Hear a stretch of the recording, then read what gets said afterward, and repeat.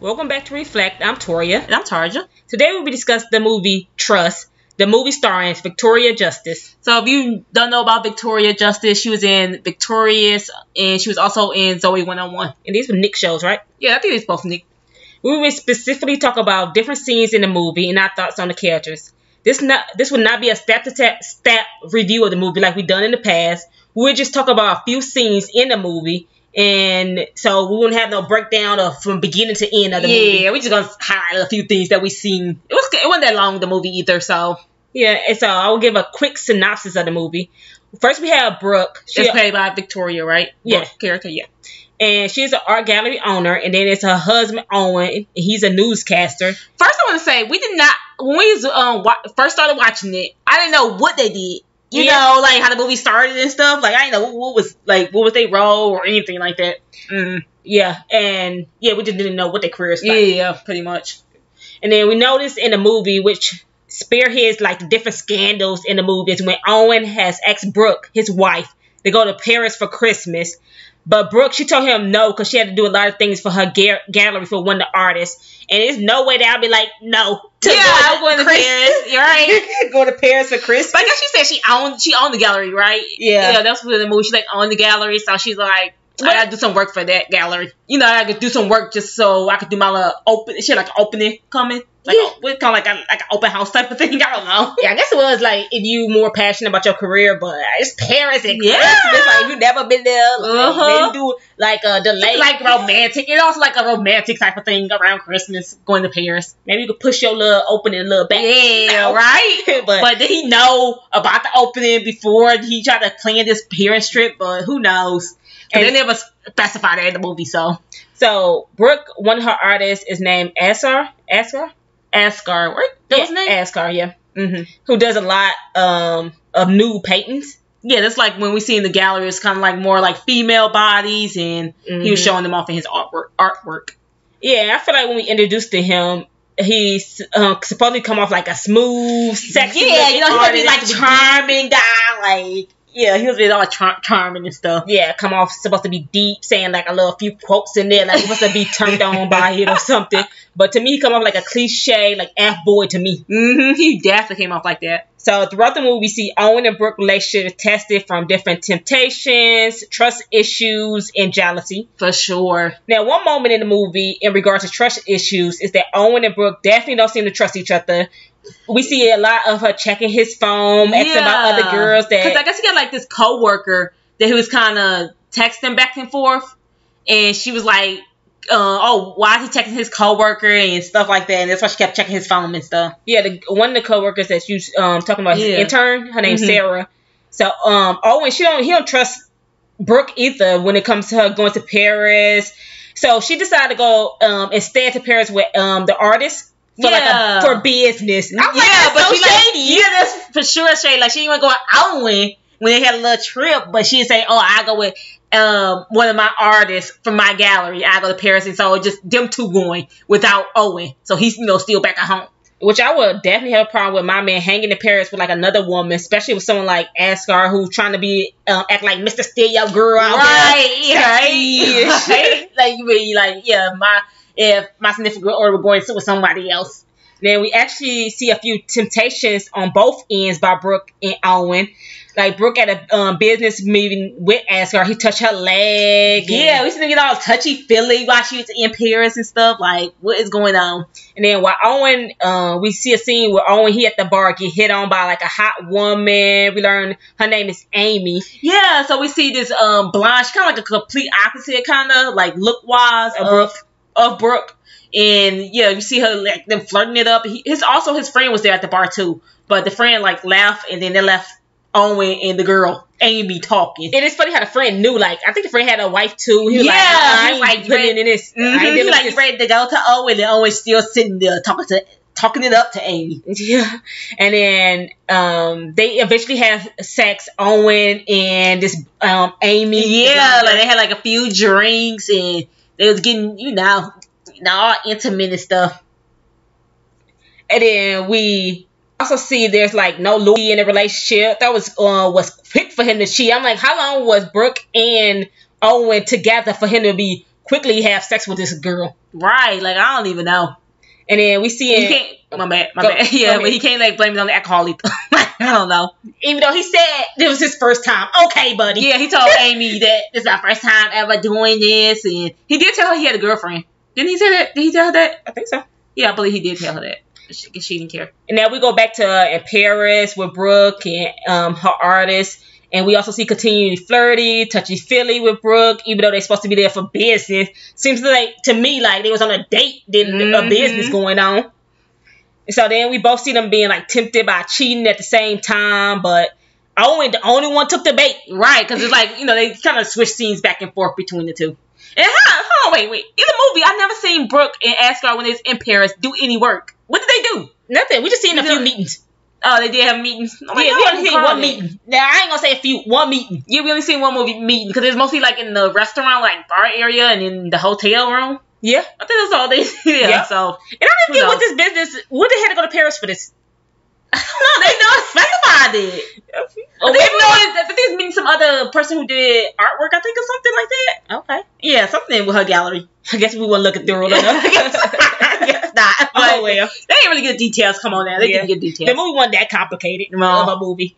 And then we also see like a few jealous moments. First, during the middle of the movie, we see Owen witness at the art museum. Like we back to, so they all back from Paris. Owen, it's a few weeks later, and we see Owen come into like the opening. They finally have Brooke opening, and we see Asgard. He touching and laughing with Brooke, touching the bottom of her back, like near her butt. You know how guys be, wrap their hand around you, and try to be a little touchy feely. And we also Owen, he up there witnessing this, and then that's when we see Amy, the blonde that he hooked up with, also was in the gallery. She just looking over there at them too. And side note, at this point in the movie, Brooke and Asgard are like no longer. Oh yeah, we did say that. They're no longer in Paris. Yeah. And then another jealous moment we see is Amy being bold, coming up to Owen and Brooke, admitting that she does know Owen. Yeah. Owen he lied a few seconds ago and didn't know she was who she was when she first came in the gallery. Yeah, it's like she introduced her.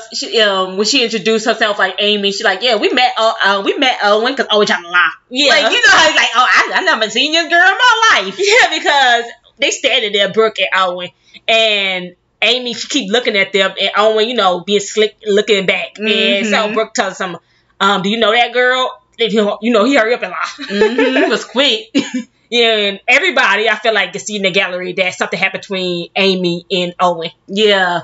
I don't know if it's because the camera, like, how they try to shoot the scene to make it seem like everybody know something's going on or what, like tension between them or something. And that's when we get the first, I feel like it's the only twist in the movie that I thought was what actually was going on. Yeah, so an interesting and pivotal part of the movie is during a flashback, we learned that Brooke had set Owen up with Amy to test his loyalty. So she was the one that hired Amy through a temp agency that tests spouses' loyalty. So Amy, she wasn't there for coincidence or just to flirt with Owen. No. She also actually was set up between Brooke.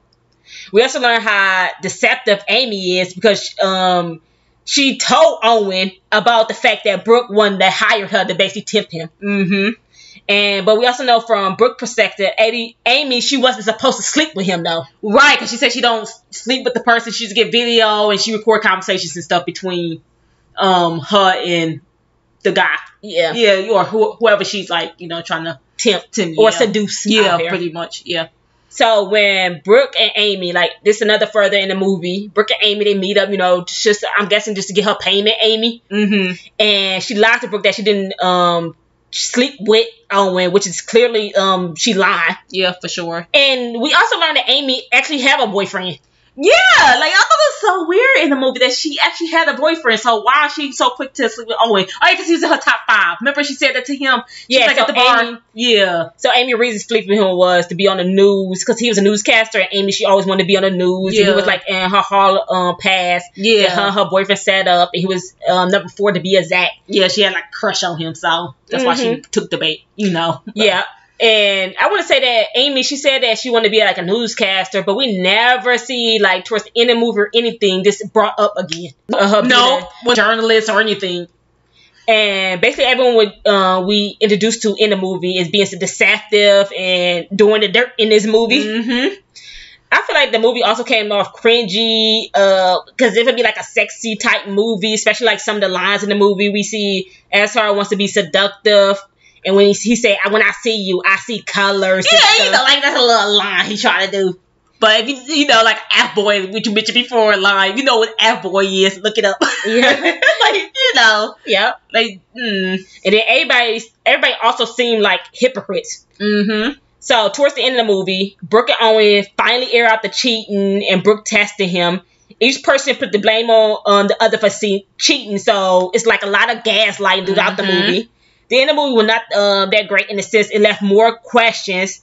We don't know whether they stay together or not. She asked him if they either would they see each other like on Christmas. Yeah. I also want to point out the fact that we don't even know that if Brooke and the Asgard guy, yeah, like whether they hooked up, in Paris, because they never told us whether they hooked up in Paris or not.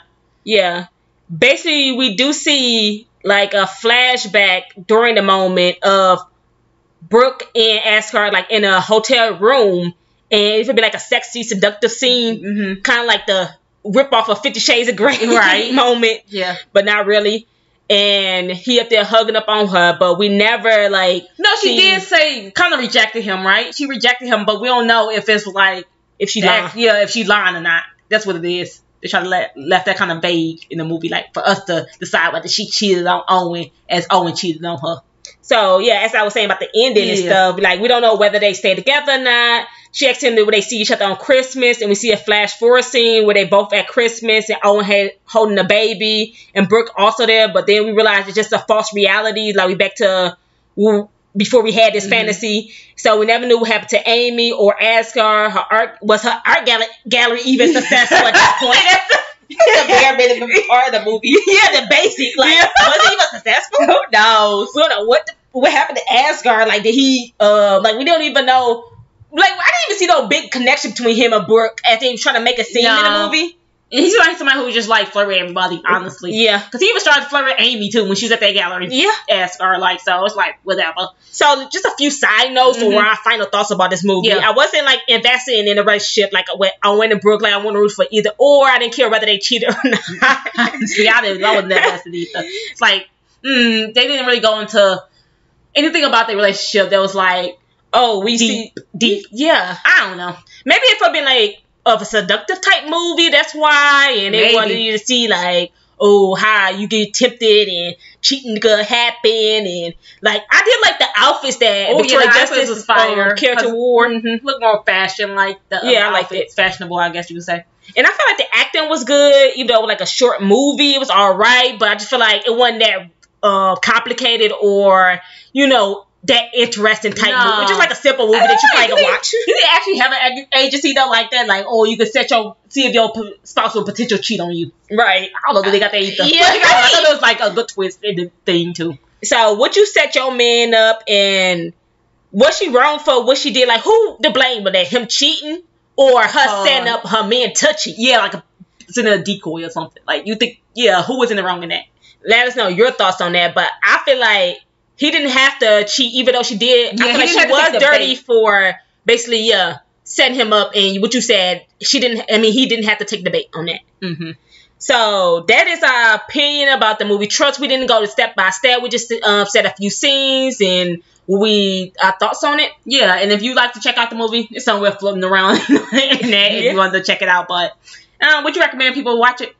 I recommend it if you bored. Yeah, for sure. It's definitely like if you bored type of movie. I feel like it had like a little twist in the movie, which we just spoiled for you guys. Right. But you can see all the details of how it played out. So we would like you guys to like and subscribe to our channel. So anyone that's watching, please subscribe. Hit the subscribe button. Yes. Check out other videos. Like the videos. Yeah, we have a few other ones on our channel that actually did a breakdown of different movies. Yes. And that probably was more interested. Interested and detailed. So we want to thank you guys for watching this, listening, and we'll see you guys next time. Bye.